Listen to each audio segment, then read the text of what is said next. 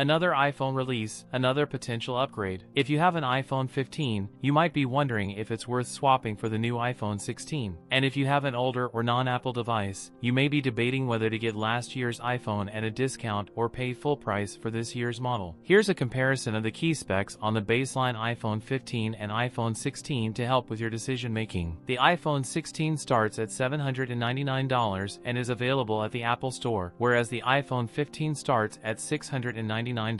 Apple's new upgrade for the iPhone 16 line is a brand new hardware button. The new camera control button is a capacitive area which allows you to launch the camera app and swipe over it to zoom in and out quickly and easily. Apple has also added the action button to the full iPhone 16. Apple iPhone 16 base models will feature a vertical camera arrangement instead of a diagonal camera arrangement like the iPhone 15, but both phone features a 48 megapixel wide and 12 megapixel ultra-wide camera. iPhone 16 can take in more light, has a wider aperture and features autofocus for macro shots. Both phones have a 12 megapixel front-facing camera. The iPhone 15 and 16 both have 6.1-inch OLED displays with a 60 Hz refresh rate, with peak brightness reaching 2000 nits. Both have a 460 ppi pixel density. The iPhone 15 has the A16 Bionic chip with 6GB RAM. The iPhone 16 sports the new A18 chip with 8GB RAM. This new chipset is also the first built from the ground up about AI optimizations. Apple missed the AI hype train last year, but it's fully invested in this year. The iPhone 16 to get a 3,561 mAh battery, up from a 3,349 mAh battery size on the iPhone 15. You charge with MagSafe, which now supports 25 watt, up from 15W before. Unfortunately, wired charging speeds seem to remain the same at 20 watt. So, is the iPhone 16 a good upgrade? Compared to the iPhone 15,